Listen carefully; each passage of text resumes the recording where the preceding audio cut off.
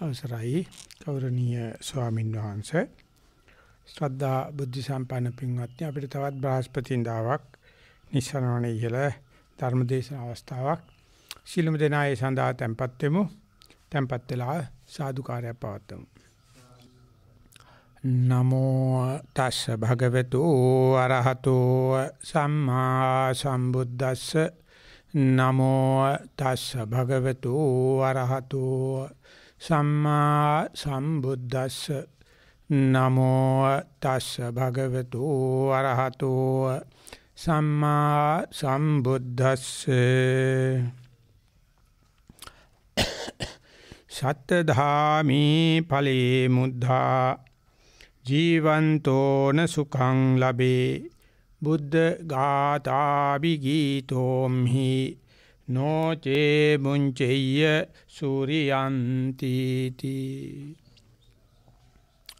ගෞරවනීය ස්වාමීන් වහන්සේ සද්ධා බුද්ධ සම්පන්න පින්වත්නි මේක මේ කාටත් වගේ කටපාඩම් ගාතාවක් විශේෂයෙන්ම හැන්දෑවේ වතපිරිත් කියලා පුරුදු වෙච්ච අයට මේ බොහොම කෙටි සූත්‍රයක් අපි සූර්ය සූත්‍රය කියලා නම් කරලා තියෙනවා අපි ගිය සුමානේ ගත්තා ඒකට පූර්විකාවක් වශයෙන් ඡන්ද පරිත්තය ඒකේ තියෙන සංසිද්ධියමයි මේකේ සඳහන් වෙන්නේ මේ pāli සාහිත්‍යයට අනුව කොහොමද මේ ග්‍රහචාර සිදු වෙනකොට සූර්ය ග්‍රහණයක් චන්ද්‍ර ග්‍රහණයක් සිද්ධ වෙනකොට ඒක රූපාකාරයෙන් එහෙම නැත්නම් පුද්ගලාරෝපණයක් එක්ක කරනවා වගේ. එහෙම තමයි ඉස්සර මේ කතා ප්‍රවෘත්ති ජාතක කතා, ගැමි කතා, ජන කතා පැවතිලා තියෙන. ඉතින් ඒ වගේ ඒ අසුරයා එවනතම් පෘථිවියේ හැවණැල්ල මේ සූර්යයා වහගත්ත වෙලාවක අපි ඒක සූර්යග්‍රහණය කියනවා. ඒතර සූර්ය දිව්‍ය පුත්‍රයා මේ රාහු අසුරේන්ද්‍රයා විසින් ගිලගත්තා කියන එක තමයි සාමාන්‍ය ගමේ තියෙන ව්‍යවහාරය. ඉතින් ඒ වගේ සංසිද්ධියකදී මේක බුදුරජාණන් වහන්සේ ධර්මාන කාලේ සිද්ධ වෙච්ච එකක් වගේ තමයි භාෂාව හැටියට පේන්නේ.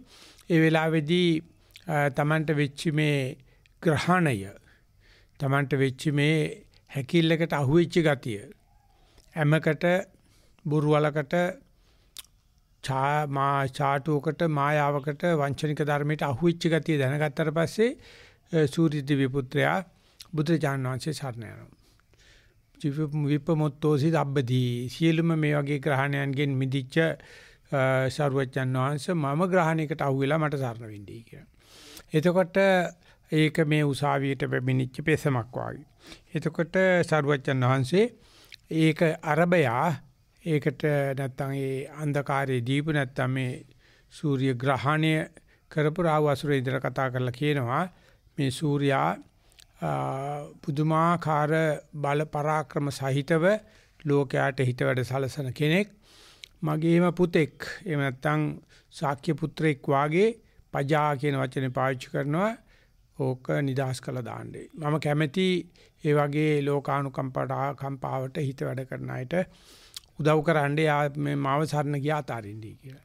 එතකොට රාහු අසුරේන්ද්‍රයා සහලවනවා. යාර අසුර හේවණල්ලක ස්වරූපේ වෙනුවට අසුර ප්‍රකෘති ස්වරූපයටපත් වෙලා වේපචිත්ත අසුරේන්ද්‍රයා ගාවට ගිහිලා පෙනී හිටිනවා. පෙනී හිටපු ගාම වේපචිත්ත අසුරේන්ද්‍රයා මොකද මේ ඇඟේ මයිල් ගෙලින් වෙලා මොකද මේ සහලවලා කියලා. කියන මෙන්න මෙහෙම සිද්ධියක් වුණා. බුදුජානනාංශ මෙන්න මෙහෙම මා වෙනුවෙම ගාතාවක් සජ්ජායනා කරා. ඒ වෙලාවේදී ඒකට නතු නොවුනා නම් මගේ හිත කඩකට පැලෙන්න ඉඩ තිබුණා. ඒ නිසා මම මේ බීති වෙලා බිරාන්ත වෙලා ඒ පෘථුවියට සේවයේ පිණිස සූර්යාගේ ආලෝකේ නැවත ලැබීම පිණිස මම වැමෑරුවා. සත්තදාබේ ඵලේ මුද්දා ජීවන්තෝන සුඛං ලබේ. මගේ මේ මුදුන හත් කඩකට පැලෙනවා. ඒ නිසා මට ජීවිතාන්තය දක්වාම කවදාවත් සුඛයක් ලැබෙන්නේ නැහැ. බුද්ධ ගාථාපි ගීතෝමි. මට බුදුජානන්සේ ගාථාවක් මේක ජප මන්ත්‍රයක් වගේ. මේක හූනියමක් වගේ. මේක කවියක් වගේ. ඒ නිසා එක් පාට අර ලෝකහිත සුව පිනිස ආලෝකේන මේ පැමිණීම පිනිස සූර්යව අමාරනවා. ඉතින් ඒකෙදී මේ වගේ දේවල්ද විපස්සනාවේදී අපි සලකා බලන්නේ. ඒ නැත්නම් මේ වගේ গুপ্ত ගූඪ කතන්දරද ත්‍රිපිටකය කියන්නේ කොහොමද මේ භාවනා කරන යෝගාවචරයේ මේ වගේ තත්වයකට ගියාම මේ දෙක ගලපන්නේ. බොහොම ලයින්සර් සාහිත්‍යයක්. ඕනම කෙනෙකුට බණ භාවනා නොකරුවත් පින් නොකරත් කරබලයක් ආපු වෙලාවක ඉතිවිසෝ භගවාරාන් සම්මා සම්බුද්ධෝ කියලා කියන්නේ කියනවා. ඒක මේ තජග්ග සූත්‍රයේ කෙලිම සඳහන් කරලා තියෙනවා. ඒක බුදුරජාණන් වහන්සේ බණ භාවනා කරන සක්මනක රෑ භාවනා කරනකොට බයක් ඇති වෙනවනම් ඔය සෝයෝ ගාතාව කියන්නේ කියනවා. බුදුරජාණන් වහන්සේගේ ගුණ 9 සඳහන් කරන්න කියනවා. බැරි නම් ධර්මයේ ගුණ 6 සඳහන් කරන්න කියනවා. බැරි නම් සංඝයාගේ ගුණ 9 ශීපත් කරන්නයි කියලා කියනවා. ඉතින් ඒ සූචි මහා ගුණයට බුදුරජාණන් වහන්සේ නිකන් මන්ත්‍ර ජප කරන වාගේ දෙයක් තමයි තියෙන්නේ. ඒක අපි වතපිරිතක් විදිහට ওই චන්දිම පරිත්ත, සූර්ය පරිත්ත, දජග්ගේ ඒ වගේ දේවල් සජ්ජායන හැබැයි ඒකේ තියෙන ආරේ ගත්තාම ඒ දජග්ග පිරිතරත් වැඩිය සූර්ය පිරිත, චන්දිම පිරිත අර මහායාන පැත්තට වරයි කියන එක තමයි බොහෝ විට කරන විග්‍රහය. මොකද ඒක මේ গুপ্ত ගූඪ විද්‍යාත්මකව, গুপ্ত විද්‍යාත්මක නැත්නම් ජ්‍යොතිෂය අනුව එහෙම නැත්නම් නස්සස්ත්‍රය අනුව කටයුතු කරපු ගතියක් තමයි පේන්නේ තියෙන්නේ. ඉතින් ඒක අනුව සූත්‍ර පිටකයේ තියෙන සමහර සූත්‍ර වලට ඒ පොත්පත් කියවන නැත්නම් ඒ ශාස්ත්‍රීය පැත්තෙන් බලන අය දකිනවා සමහර සූත්‍ර මේ බොහොම කිලින්ම විපස්සනාව කතා කරන ඒව බලව කියලා පෙන්වන්න පුළුවන් යථා භූත ඥාන දර්ශන කතා කරනවා. සමහර වෙලාවලට රූපක නිදර්ශන අලංකාර වශයෙන් මේ චිත්‍ර කතා විදියට, දේව කතා විදියට, සුරංගනා කතා විදියට ඉදිරිපත් කරන වෙලාවලුත් තියෙනවා. ඉතින් ඒක එක්කනාගේ පරිචය හැටියට බුදුරජාණන්සේගේ දේශනා විලාස කියලාත් කියනවා. සමහර අය මේ වගේ දේවල් පසු කාලීනව එකතු කරපු ප්‍රබන්ධ විදියට සඳහන් කරනවා.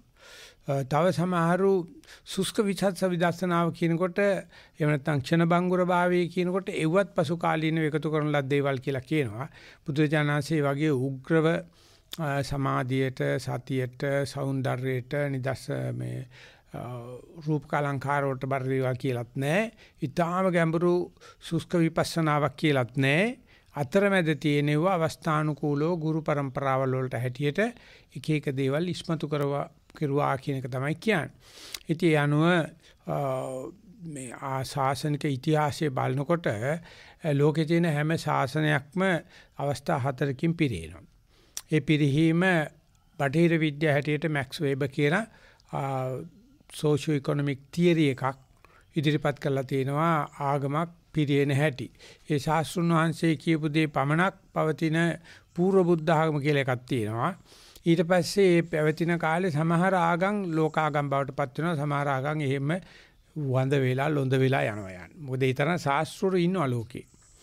යම් කිසි ආගමක් ඒ විදිහට ස්ථාවර වුණා නම් ඊට පස්සේ ස්ථාවර සමිතිය එහෙම නැත්නම් ඒ සංවිධානයේ විසින් අර ඒ කාලයට ගැලපෙන පවතින අභියෝගවලට මුහුණ දෙන්න අර බුද්ධ වචනේ නැත්නම් ශාස්ත්‍රුන් වහන්සේක වචනේ පෙරලනවා. මොඩර්නයිස් කරනවා. ඊට පස්සේ සමහර ඒ වගේ මොඩර්නයිසේෂන් ප්‍රෝග්‍රෑම් සාර්ථක වෙනවා. සමහරව සාර්ථක වෙන්නේ නැහැ. සාර්ථක වෙච්ච එක පෝස්ට් මොඩර්න් රිලිජන් කියලා තුන්වෙනි පිරිහින තත්ත්වයටපත් වෙනවා. එතකොට ඒගොල්ලන්ට පේනවා අලුතෙන් ගහපු පදේ ශාස්ත්‍රුන් වහන්සේ ගහපු පදේට වැඩිය ජනප්‍රිය වෙනවා, ලාභ සත්කාර වැඩි වෙනවා, අනිකුත් අයට කට්ටච්චෝලි කතා කියන්න පුළුවන්, වාදයට ගැලපෙන ගතියක් එනවා. ඊට පස්සේ ඒක ශීඝ්‍ර වර්ධනයකට යනවා 4න් එකක්. ඒ වර්ධනය වෙන්නේම ලාභ සත්කාර දිගේ. ඒක තමයි සම්පූර්ණ ආගමේ පරිහානි. ඒක බුදුරජාණන් වහන්සේ සඳහන් කරලා තියෙන්නේ මේ ලාභ සත්කාර සම්මාන ශිලෝක වැඩි වෙනවා නම් ඒක ආසවට්ටානීය ධර්මයක්. මෙට්ටයි වෙන ධර්මයක්. කුණු වෙන ධර්මයක්. ඒ නිසා තේරවාදයේ දිහා බලනකොටත් ඒ தත්වලට අඩුවෙන්ම ලක් වෙච්ච ආගම කියලා කියන්න පුළුවන්. ඒ කියන්නේ වැඩි ලෝකෙට එළියුනේ නැහැ. වැඩි පිරිසක් මේක කෙරුවේ නැහැ. ඔහේ ඉතින් පුස්කොළ වලට කොටු වෙලා, ගල්ලෙන් වලට කොටු වෙලා, අරණ්‍ය වලට කොටු වෙලා තිබුණා. ඒ නිසා ඒක ආර්ථිකයට එච්චර බලපෑමක් කරේ නැහැ. සමාජ දරන වලට බලපෑමක් කරේ නැහැ. මොකද ඒක ඔය රැකිලා තිබ්බා. නමුත් දැන් මේ වෙනකොට එහෙම නැහැ. දැන් මේක ඇවිල්ලා තියෙනවා සතියත් එළියට ආවට පස්සේ ජනප්‍රිය වුණාට පස්සේ ඔය හැම අංගපසකකම අංග සම්පූර්ණ වෙනකොට ඒක අර මලක් හොඳටම පිරලා පිප්පුනට පස්සේ තියෙන පළවෙනි එක විතරයි දැන්. ආන්නේ වගේ මේ තේරවාද ශාසනයේ මේ දැඟී යන ගතිය විශේෂම විපස්සනා නැගී යන ගතිය විශේෂම සතිය නැගී යන ගතිය විශාල අන්තරස්දාන වෙන්න කිට්ටු වෙලා පහන සම්පූර්ණයෙන්මපත් වෙන වෙලාවක් කියන කතාවක් කියනවා. තව සමහරු කියනවා නෑ මේක වුණත් ඔය පරණ තිබුණු තාලේ නැතුව මේක මොඩර්නයිස් කරලා ගත්තොත් මේ නවීන බුද්ධ ධර්ම කරලා ගත්තොත් මේකේ කිසිම අංගපසංග වල අඩුවක් නැහැ. ඒ නිසා ඔය අනික් කට්ටියක තියෙන අංගපසංග ටික විතරයි. හරපද්ධතියක් නැහැ. ඒ නිසා අපිත් අංගපසංග දැම්මට මොකුත් වෙන්නේ නැහැ. මේකේ හරපද්ධතියක් තියෙනවා. ඉතින් ඒකද අපි මේ වෙලාවේ බුද්ධ විඳින්නේ. ඒකද අපි මේ කාය සාක්ෂි වශයෙන් අපි දරන්නේ. එහෙම නැත්නම් මේ පිට නැවර කිලෙන නැවේ මේ ඉන්න පිරිසක්ද අපි. එහෙම නැත්නම් නව පුනර්ජීවයක් ඇති කිරීමට පෙරගාමී වෙලා ඉන්න පිරිසක්ද අපි. ඒක අපිට බලන්න පුළුවන් වෙන්නේ මේ වගේ සූත්‍රයක් අරගත්තාම අපිට භාවනාවට අපිට සත්‍ය පිහිටවීමට අපිට කරදරයක්පත් වෙච්ච වෙලාවක අපිට මේකෙන් පිහිටක් වෙනවද මේකේ සුරංගනා කතාවේ එහෙම තියෙද්දි දේව පුරාණයේ එහෙම තියෙද්දි එහෙම නැත්නම් මේ විපස්සනාව යථා භූත ඥාන දර්ශන එහෙම තියෙද්දි අපි කොහොමද මේකෙන් වැඩක් කරගන්නේ අපි කොහොමද මේකෙන් බණක් කියන්නේ කොහොමද මේක අපි ජීවිතයට සම්බන්ධ කරගන්නේ කියලා ගත්තාම අපිට හිතා ගන්න පුළුවන් අපේ හිත පිට ගිහිල්ලා අපිට තේරුම් වෙලාවක. එහෙම නැත්නම් Tamanට තරම් නොවන විදිය කාමයක් ඇවිල්ලා මැඩලන්න බැරි මට්ටමට එනකොට. එහෙම නැත්නම් අතපය විසි කරලා ද්වේෂයක් ඇවිල්ලා ඉන්න වෙලාවක. එහෙම නැත්නම් නිදිමතක් ඇවිල්ලා ඔය ඔක්කොමත් හරි පොඩ්ඩක් බුදිය ගන්න තියෙනවා කියලා Tamanට සම්බාධකයක් පැමිණිච්ච වෙලාවක කටයුතු කළ යුතු ආකාරය. ඉතින් එහෙම වෙලාවක මේ බුදුජානනාංශයේ ඔය දජක්ක පිට එහෙම කියන්නේ ඉතිවිසෝ භගවාරහං සම්මා සම්බුද්ධෝ දේශනා කරන්න කියලා. එහෙම නැත්නම් සුවක්කාතෝ භගවතා ධම්මෝ එහෙම නැත්නම් මේ සංඝ ගුණ සිහිපත් කරන්න කියලා. ඉතින් ඒ නිසා අපේ හිත පිට ගිය වෙලාවේ අපි බුදු ගුණ සිහිපත් කිරීමෙන් නැවත හිත ප්‍රකෘති tattරපත් කරන අර උග්‍ර රාග ద్వේෂ මොහොල්ට ඉඳ නොතබ නැවත මධ්‍යස්ථානකට ගන්න පුළුවන්. එහෙම නැත්නම් අපිට මූල කර්මස්ථානයේ සිහිපත් කරලා Tamanට මෙතෙක් වෙලා උදව් කරපු පිහිට වෙච්ච සතිය පිහිට වෙනකොට ආධාරකයක් අඩයාලමක් සංකේතයක් වෙච්චි ආනාපාන සීකරලා කරන්න පුළුවන්. එහෙම නැත්නම් මම දැන් මෙතන එහෙම නැත්නම් මම මැරිලා නැහැ මට නිින්ද ගිහිල්ලා නැහැ මට ක්ලාන්ත වෙලා නැහැ කියලා නැවත අර ප්‍රകൃතියට ගන්න ගතිය.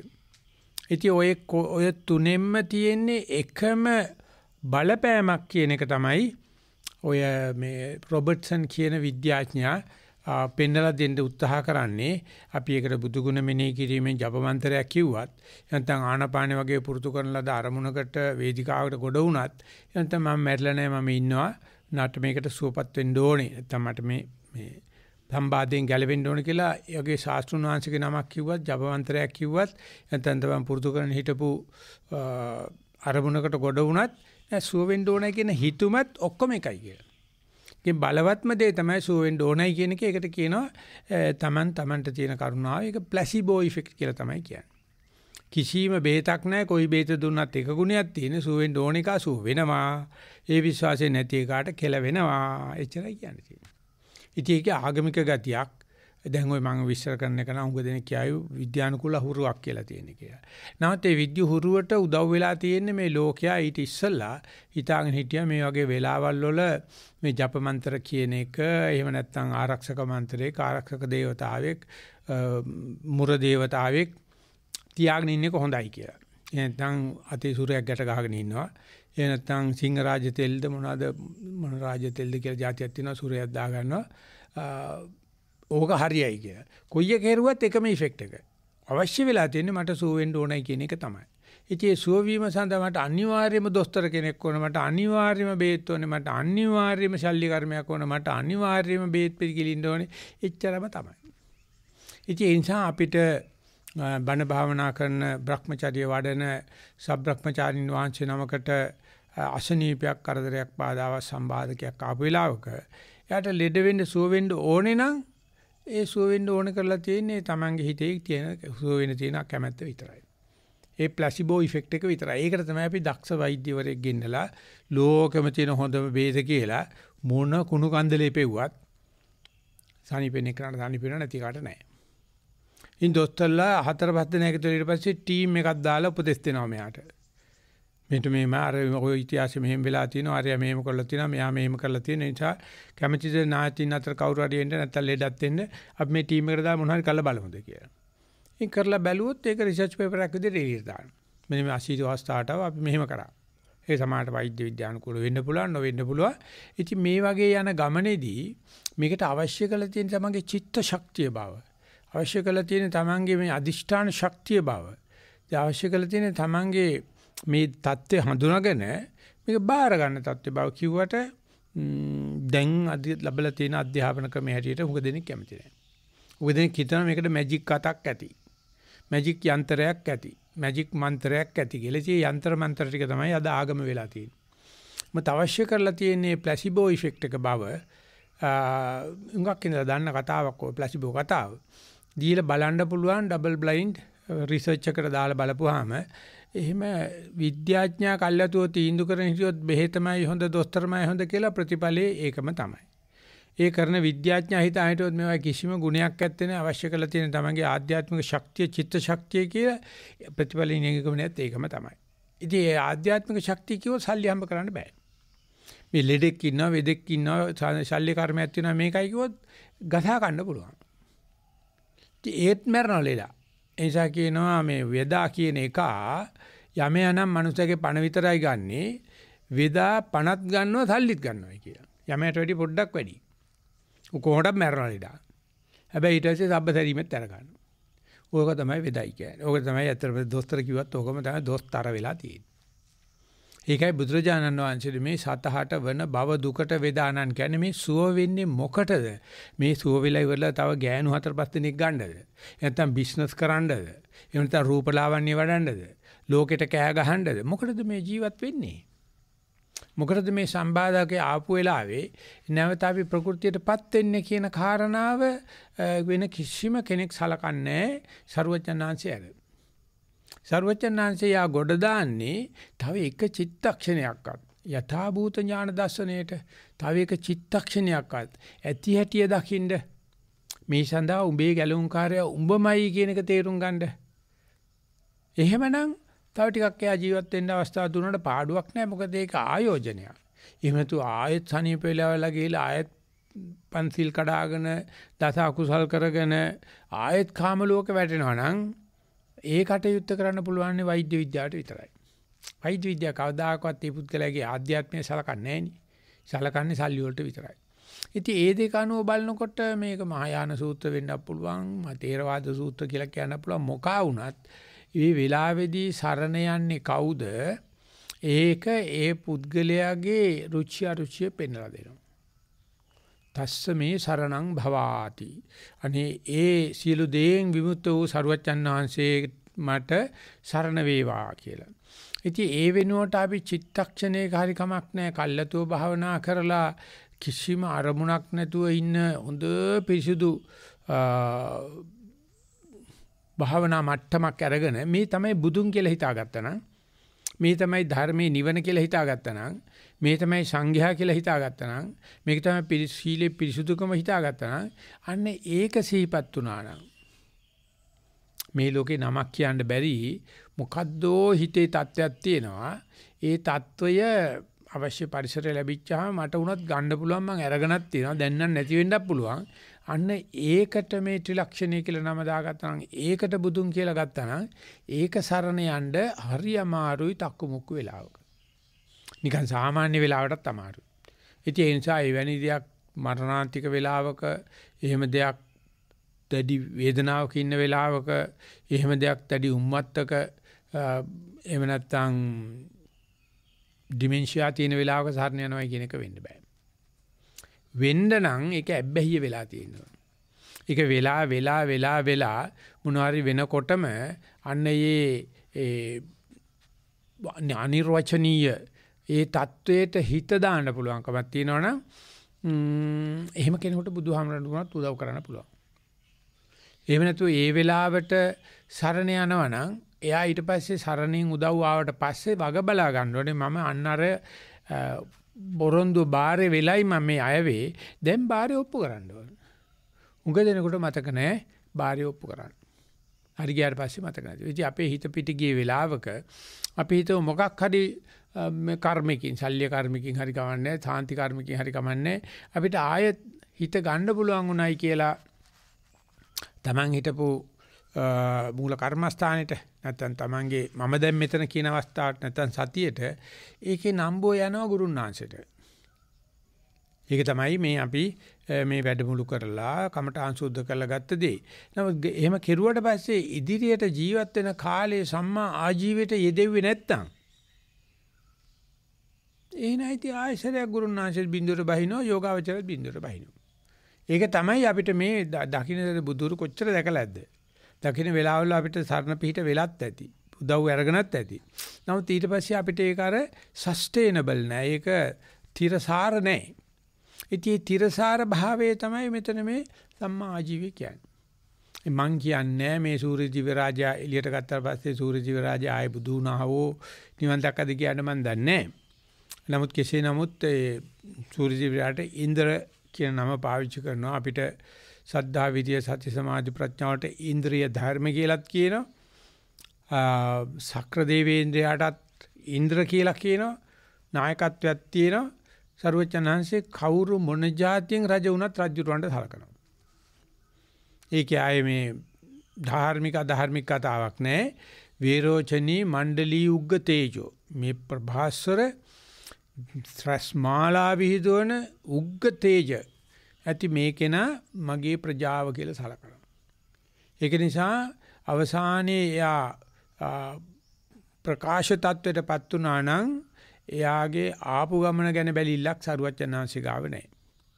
එයා ඒ වෙනුවට කරන මේ නායකත්වයේ අනුව නායකත්වයේ දීලා තමයි සරුවචනාංශී කටයුතු කරන්නේ. ඕන ආශාස්ත්‍රෝන්වංශේ නමකට බුදුචානන්සේ ශාස්ත්‍රත්වයේ දෙනවා. රජුරවන්ට රජකම දෙනවා. ඉතින් එතනදී තියෙන සදාචාරාත්මක රජකමේ සාධාරණ ගතිය නොසලකන එක විපස්සනා වෙන අතර ඒක සලකන එක සමාධිය කියලා සමතේ කියලා මං කියනවා. එයා ඉතින් ආපු ජාතකේ හොයලා බලනවා. මේ සත්තු මරලා දෙතෙන්ට ආවේ හොරකම් කරලා දෙතෙන්ට ආවේ කාමීත්‍යාචාරය කරලා දෙතෙන්ට ආවේ බොරු කේලම් හිස්සචන පරිසවචනද කියලා ඒ ජාතකේ හොයන්න යන කෙනාට උඟක් වෙලාවට සතුටු වෙන්න හම්බෙන්නේ නැහැ. එහෙම කිසිම නායකයෙක් ලෝක නායකයෙක් ඒ වගේ මේ පියුම් පිටින් වැඩම කරපු කතාවක් නැහැ. සරුවචනාංශයේ මේ පැත්ත නොසලකා හරපු එක මහායාන සමහර තැන්වල හොඳට පෙන්ලා දීලා තියෙනවා. ඒක සාධාරණීකරණය කරපු එක. ඒක කරන්න අමාරුයි මේ සදාචාරයේ පැත්තෙන් නැත්තම් මම කියනවා සමතේ පැත්තෙන් සදාචාරය බලන එකකට අමාරුයි. විපස්සනා පැත්තෙන් සදාචාරය බලනට කියන්නේ ඒ පැත්ත පිට නෑ මේ වෙනකොට එයා රජා නම් එයා බාරගත්ත ගියා. ඒ රාජධානියත් බාරගත්ත ගියා. ගියාට පස්සේ යා නෙවෙයි රජුරෝ යා නෙවෙයි රාජධානිය. දැන් ඉන්න තැන රජයි රාජධානියයි. මේ යන මට කඩළු මටද කියලා. ඉතින් ඕක හරීම අමාරුයි තේරුම් කරලා දෙන්න මම තාමත් උත්සාහ කරනවා කවුරක්වත් තේරුම් ගන්න කැමති නැහැ. ඔක්කොමලා වෙනම යාරිකෝදුවක් වෙනම අඩිකෝදුවක් තියාන අර මිනිසයා දිගපල්ල මනින්න හදනවා. එයා ආවේ සාධාරණ ක්‍රමයකටද නැද්ද? ඒක අපිට අදාළ වෙන්නත් පුළුවන් නොවෙන්නත් පුළුවන්. අතිපස්සනායෙන් බලන එකන ඒක අතීතයට දාලා බලනවා මේ දී ඇති තත්ත්වයට මෙයා රජා නම් මෙයා ඉන්ද්‍ර නම් මෙයාට ලොකු සේවයක් සිද්ධ වෙනවා නම් ඒ පැත්ත අරගන්න. ඒකෙදී කියන්න බෑ මේ ලැබිච්ච අවස්ථාවේදී මේ සූර්යදිවි රාජා නිවන් දැක්කයි කියලා. සර්වඥාන්සේ දෙන ආදර්ශයෙන් පේන තියෙන්නේ ඒ නායකත්වයට දීලා අන්ධකාරයට වැඩි ආලෝකයට අවස්ථාව තියලා බුදුජානනාංශේ මේ පැත්ත ගන්න. ඉතින් ඒ නිසා අපි භාවනාවට පෙළඹෙනකොට භාවනාවට පෙළඹෙන යෝගාවචරය ඔය පව් කරලා තියෙන්න පුළුවන් නැත්නම් සීලේ නොසලකලා ඉන්න පුළුවන් මොකක් හරි එකකින් එයාට එකපාරට තේරෙනවා මම අද ඉඳලවත් මේක කරන්න ඕනේ කියලා. ඉතින් එතකොට එයාගේ නාය බින්දින්ද දිගපල්ල බඳින්න අවශ්‍ය වෙන්නේ නැහැ. එයාට කියන්නේ මෙච්චර කරන්න තියෙන්නේ කරන්න පුළුවන් නම් කරලා බලපන්. කරලා බැලුවට පස්සේ හරි ගියොත් එච්චරයි. ඉතින් ඒ නිසා පැවිදි වෙලා යම් කිසි පාරතික උණයි කියන්නකෝ. පාවිච්චි කරන කියන පෙරදුනා. ආයෙ කොට ගන්න බෑ irreversible. ඊට පස්සේ ඇවිල්ලා සංඝ සමාජයට කියනවා විනයාචාර්ය වංශයට කියනවා මෙන්න මෙහෙමයි මට මෙහෙම දෙයක් වුණා. විනයාචාර්යන් සලකා බලනවා. පෙරක බලන චේතනාව තමයි. ඊමණසට එහෙම චේතනාවක් නම් තිබිලා නැහැ. හැබැයි කාරණාව සිද්ධ වෙලා. එයා කියනවා පොඩ්ඩක් ඉන්න මේකට මම විනිශ්චය කරන්න බෑ කියන්න තියෙන ටික කියන්න මම මගේ ගුරුනාචෙන් ආල බලන්න ඕන. ඒ ගුරුනාචට ආල බලපුවම ගුරුනාචිත් කියනවා මේක බලනකොට නම් හොදලා ගන්න දෙයක් ඇත්තේ නෑ. නමුත් මනසට හැදෙන්න ඕනකම තියෙනවානේ. ඒ නිසා පොඩ්ඩක් කල් ගන්නයි කියලා. කියන්නේ කියනවා ගුරුනාචෙන් ඇහුවා විනිශ්චයකට එන්න බැරි වුණා. මම මගේ මේ මෛත්‍රිකට එකට පොත් කියපු සබ්‍රක්‍මචාරින් වහන්සේලාත් එක්ක සාකච්ඡා කරලා බලන්නම් කියලා. ඉතින් එතකන් ඔයා ගිහලා හොඳට නාලා පිරිසුදු වෙලා බණ භාවනා කරන්නකෝ. බණ භාවනා හරිනම් මට ඇවිල්ලා කියන්නකෝ. වැරදිලා නම් ඉතින් එයාටත් තේරෙනවනේ ස්වභාව ධර්ම විනිශ්චය දෙනවා කියලා. ඒ සබ්‍රක්‍මචාරින් වහන්සේලාත් එක්ක විනිශ්චය කරනවා. විනිශ්චය කරලා බලනකොට ඒ කට්ටියත් කියනවා මේක නා හොදලා ගන්න ගුවක් නැහැ. වැඩි වෙලා වගේ පේන තියෙන හැබැයි කියන එකට වැඩිය හොඳයි නොකියන එක මනස දැන් හැදෙන පැත්තේ ඉන්නේ. ඊට පස්සේ කියනවා මේමයි ගුතුන් ගෝලුත් එක සාකච්ඡා කරා. ගෝලිය කියන්නේ සමමිත්‍රයත් එක බෑ. මම මගේ හොඳ ගෝලියෝ ටිකක් ඉන්නවා මට. මම ඒ සමහර ගෝලියෝ හරි දක්ෂයි. මම ඒගොල්ලොත් එක සාකච්ඡා කරලා බලනවා. ඒ කට්ටියත් කතා කරලා කියනවා මේකේ මේ වැඩි වෙලා වගේ හැබැයි මනස ඇවිල්ලා කියන්නේ ඒක විශාලම ගුණයක් ඒකේ. මෙයාට හැදෙන්න ඕනේ. අපි මේ රහසොත්තු සේවය දාලා කවුරක්වත් කරලා නෙවෙයි. ඊට පස්සේ කියනවා ඒගොල්ලෝ කියන්නේ නම් මෙහෙමයි ගුරුනාචෙත් එහෙමයි කියන්නේ සබ්‍රක්‍මචාරින් වහන්සේලාත් එහෙමයි ගෝලියොත් මෙහෙමයි. ඔයා හොඳට ගිහිල්ලා බුදුන් වන්දනා කරලා මල්ටියක් පහන්ටියක් පූජා කරලා පිරිසුදු වෙලා ඇඟ වැලි මලුව සුද්ධ කරලා භාවනා කරලා බලන්න හිත ගන්න පුළුවන් වුණොත් මූල කර්මස්ථානෙට ඔයා ගොඩ. දිගින් දිගටම ගන්න බෑ හිත දෙස් දෙනවා නම් ඉතින් ඒකට ඔයානේ ප්‍රශ්නේ. ඒක සම්පූර්ණ විනය විසඳන්නේ අර පුංචි කාරණාවකින්. ඒ ඔක්කොම අමතක කරලා හිතාගත්තොත් මට මේක මගේ ගුරුනාංශෙත් මගේ ගුරුනාංශගේ සබ්‍රක්‍මචාරින් වහන්සේලාත් මගේ ගුරුනාංශගේ ගෝලියෝ සේරම මට කියනවා මේ විනිශ්චය තියෙන්නේ මගේ අතේ මට ඒ ඔක්කොගේම අරසාව දැන් තියෙනවානේ මම වැරද්ද කෙරුවා වෙන්න පුළුවන් මට විනිශ්චය කරගන්න බෑ අනේ මගේ හිත වර්තමානයේ පවතිවා අනේ මගේ හිත සතියේ පවතිවා අනේ මගේ හිත ආනපානේ පවතිවා පීඩියාන මොකද්ද දෙන සදාචාරාත්මක උත්තරේ මොකද්ද දෙන ධර්මයේදී ඉස්සර කරන්න ඕනේ විනයේදී ඉස්සර කරන්න ඕනේ කියන කතාව. කිසි කෙනෙක් ඔතෙන්ද එන්නේ නැහැ. කට්ටියට ඕන කරලා තියෙන මේකට විනිශ්චයක් දීලා පැත්තකට යන්න. විනිශ්චය ඒ මනුස්සයාටයි ඕනේ විනිශ්චය කරන විනිශ්චයකාරට විනිශ්චයක් අවශ්‍යතාවයක් නැහැ.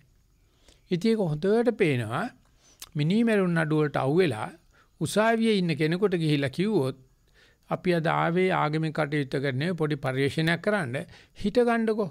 කට්ටිය හිට ගන්නවා හරි. දැන් හිටගෙන ඉන්නකොට කකුල් දෙකේ බර වැටලා තියනවා තේරෙනවද? හොඳයි. වාඩි වෙන්නකෝ දැන්.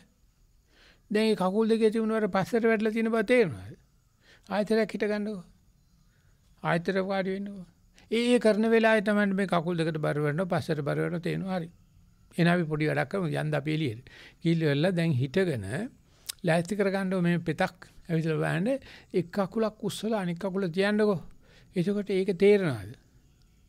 ඒ තේරන වෙලාවේ ඔයා වර්තිකාරයෙකුත් නෙවෙයි මරණ දන්නේ ලැබු කෙනෙකුත් නෙවෙයි මොකක්වත් නැහැ 100%ක් සතිය තියෙනවා 100%ක් විසුද්ධිය ලැබලා තියෙනවා කිව්වොත් මේ ඕනම පුරවැසියෙකුට වැඩිය මරණ දන්නේ නියමිච්ච මනුස්සයාට මේක තේරෙනවා මම මරණ දන්නේ නියම වෙලා හිටියත් මේ අහතින් කඩා වැටිච්ච වගේ මේ ආපු මේ උන්ද කියන දේ කළ හැකි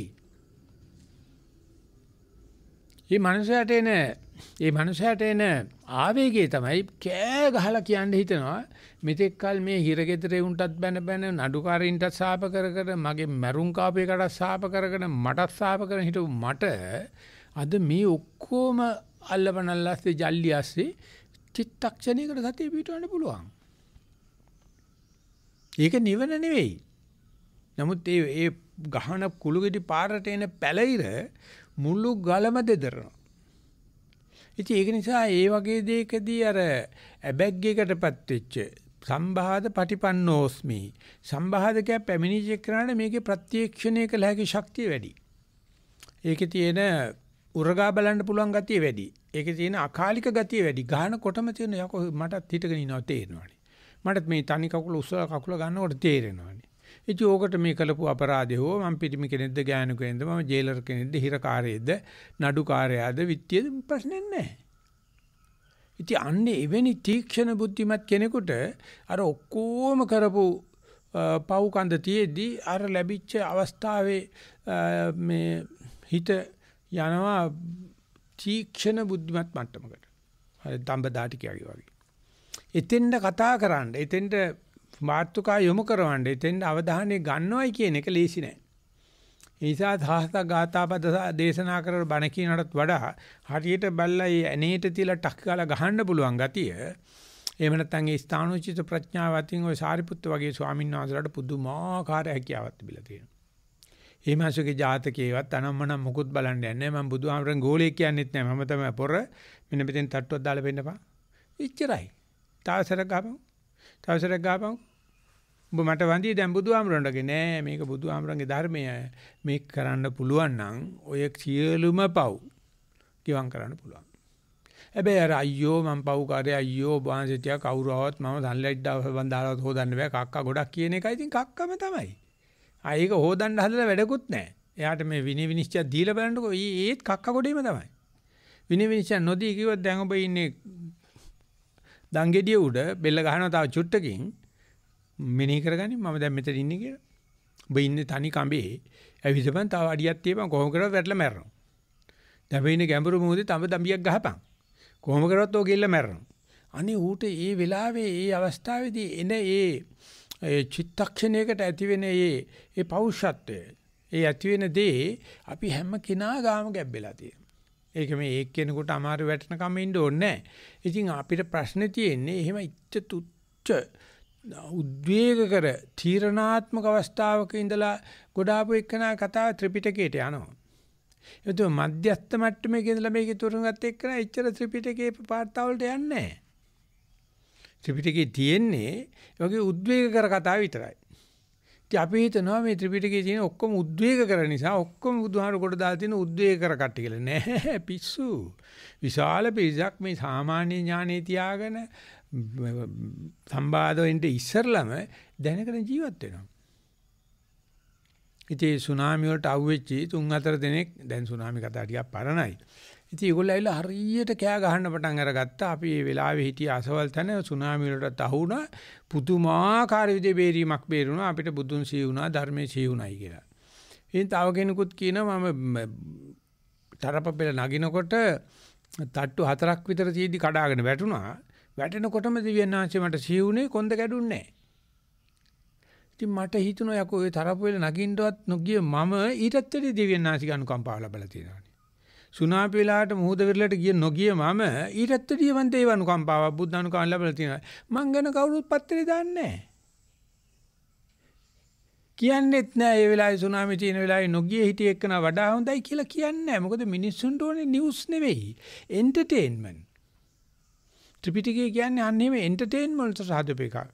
මුලින් නම් 500ක් මහරහතන් වහන්සේලා එකතුලා තමයි ඔක හැදුවේ.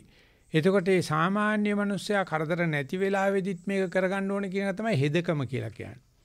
අපි තාම සාහිත්‍ය රසයේ තියෙන්නේ. අපි තාම එන්ටර්ටේන්මන්ට් එකට තමයි තියෙන්නේ.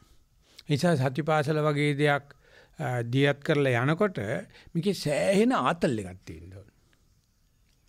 මොකද මිනිස්සු එන්නේ ආතල් එකට. ඉතින් ආතල් එකට ආව සමහර ගොඩ යන්න පුළුවන්. නොයන්න පුළුවන්. අපි ඒක ගන්න නරකයි අපේ ජයග්‍රහණයේ ලකුණක් විදියට. ඉතින් මේ වගේ දේවල් වල පේන තියෙන මේ සූර්යා කියලා කියන කොහොමද පොරන්නේ? අයියා වෙලා එතකොට. සර්වඥාන්සේ එහෙම කෙනෙකුට කරපු උදව්ව ඉතින් පොත්පත් වල ගිහිල්ලා සූත්‍ර වල ගත වෙලා කටපාඩම් කරලා එනවා. අනන්තවත් මේ වගේ දේවල් වෙලා ඇති. යේසුස් ක්‍රිස්තුස් වහන්සේ යනකොට ඒ හොඳටම මේ ලාදුර රෝගෙන් හැදිච්ච කෙනෙක් යේසුස් වහන්සේගේ සාටකයට අත තියෙනවා. අත තියෙනකොටම යේසුස් ක්‍රිස්තුස් තියෙනවා තමන්ගේ මේ සුවකිරීමේ ශක්තිය එක පාට ගල්ලා යනවා. ඊට පස්සේ කෙනා කවුරු හරි මගේ ඇඟට අත තිබ්බා මට තේරෙනවා මගේ තිබුණේ විශ්ව ශක්තිය ගාලේ. ඒකට අර මනුස්සයල වැඳලා කියනවා දේවපුත්‍රයන් වහන්සේ මම තාම දුගී අන්තර මිනිස්සෙක් මම දන්නවා ඔබ වහන්සේ ළඟට ඇවිල්ලා අත තිබ්බ ගමන් මට සනීප ලැබුණා. ඒ නිසා මම අත තිබ්බේ මට සමා වෙන්න. ඒක යේසුස් වහන්සේ කියනවා හරි සනීපුණා කවන්න මේ කාටවත් කියන්න එපයි කියලා. එච්චරයි මුළු ලෝකෙටම රාමණ්ඩි කියනවා. කාට හරි ගෑණියෙකුට කියන්නකො මොකක් හරි කාටවත් කියන්න එපයි කියලා ඔච්චර තමයි. රොයිටර් වාර්තාව තමයි. හැම තැනකදීම කියලා තියෙනවා මට ඉන්න හම්බ වෙන්නේ ඔක කියන්න එපා. නිසා භාවනා කරන හැම කෙනාටම කියනවා භාවනා කරන බව කියන්න එපා. මේ කට්ටියගේ වැඩේම මේක කිය ඇවිදින එකනේ. ඉතින් යන්නේ යන තර ගා ගන්නවා. අන්තිමට යේසුස් ක්‍රිස්තුස් වහන්සේත් ගෑවෙනවා. බුදුජානනාන්තලත් ඕක තමයි වෙලා තියෙන්නේ. ගොඩ දාන්න බැරි නෑ. ගොඩ දැම්මොත් මේ මිනිස්සයා අනිවාර්යයෙන්ම මේ මනුස්සයා පිළිබඳ රාගයක හෝ ලෞකික බැඳීමක් ඇති කර ගන්නවා. ඒකල්ලි වල පණිඩක් කරනවා අහවල් කෙනා ළඟට ගිහිල්ලා ඉතින් බත් කන කොටත් ඇවිල්ලා ඇඟිල්ල ගහයි සුව වෙන්න ඕනයි කියලා. බුදියාගෙන ඉන්න කොටත් ඇවිල්ලා ඇඟිල්ල ගහයි සුව වෙන්න ඕනයි කියලා. භාවනා කරනකොටත් ඇවිල්ලා මං අත ගන්නෑ මං දණිය විතරක් අත ගන්නම් කියලා දණිය අත ගාලේ යයි. ඔය කුණු හරප තමයි මේ මිස්ටික්ස් කියලා කියන්නේ. අපි හැම කෙනා ගාම මේ ශක්තිය තියෙනවා. විශේෂයෙන් තමන් සුව වීම සඳහා.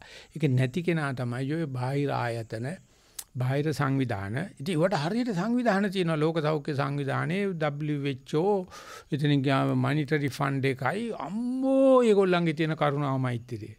උන් තමයි ඉතලා කෙලවන්නේ. කෙලවල ඉවරලා ඇවිල්ලා ਸਰබලදාරි දිව්‍යන් වහන්සේ වගේ ඇවිල්ලා ඔන්න ගලවලා දාලා යනවා.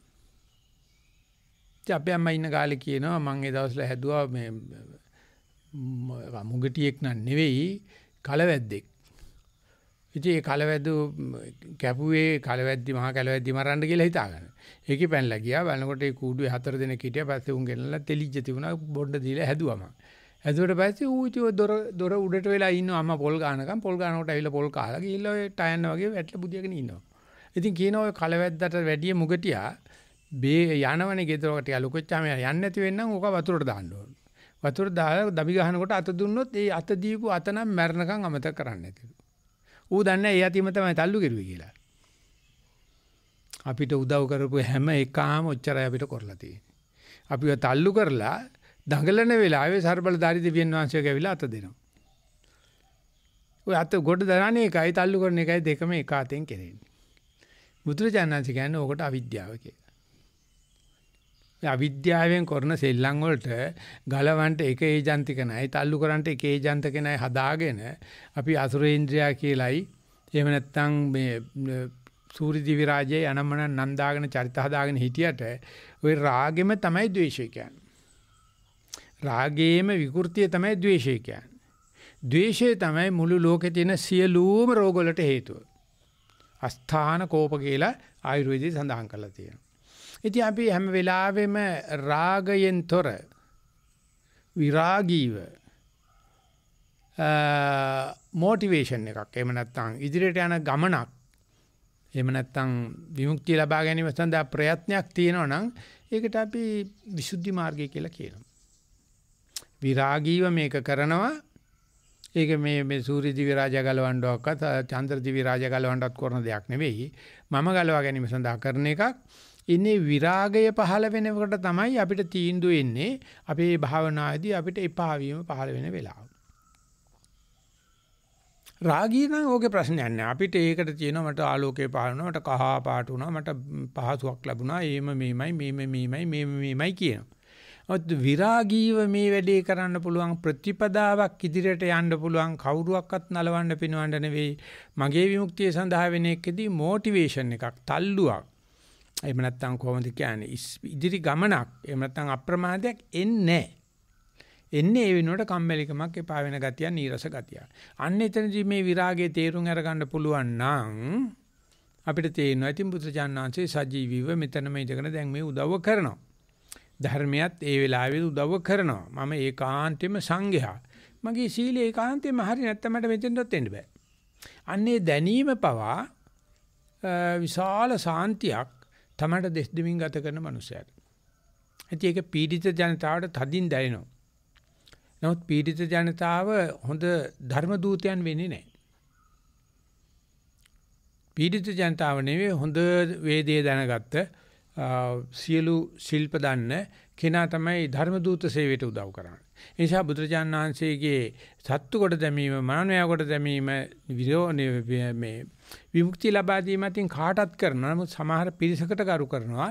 ඒගොල්ලෝ මේ පණිවිඩය ඉස්සරහට ගෙනියාවි. ඒ ගෙනියාම සඳහා සියලු ශිල්ප දැනගන්න ඕනේ. සියලු ශාස්ත්‍ර දැනගන්න ඕනේ. සියලු ව්‍යාකරණ දැනගන්න ඕනේ. සියලු තන්හි තමන්ගේ අරසාව යහකල් පැවැත්ම දැනගන්න ඕනේ. ඉතින් එහෙම දෙයක් ওই දෙකෙන්ම ওই විශේෂයෙන්ම දෙවෙනියට සලකපු එක හොඳ බමුණෝ ටිකක් අරගෙන බුදුරජාණන් වහන්සේ ඒගොල්ලෝ ත්‍රිවේද පාරගු වෙච්ච කට්ටිය හොඳට පුරුදු කරලා හදාගත්ත අට කතාචාරින් වහන්සේලා විදියට. ඒගොල්ලෝ තමයි මේක ගෙනිච්චේ. අන්නේ ටික අනිකුත් ශාස්ත්‍රුන් වහන්සේලාට කරගන්න බැරි වුණා. ඒ නිසා ඒ ශාස්ත්‍රුන් වහන්සේලාගේ ඇවෑමෙන් අර හිටපු වඩොයි මාළුකාරයෝ ටිකයි යම් යම් ආතල් එකක් ගත්තා પરම්පරාව ගෙනියන්න බෑ. මොකද ඒගොල්ලන්ට ව්‍යාකරණයක් නැහැ. ඒගොල්ලන්ට මේ ආරම්භක ශේෂය නැහැ.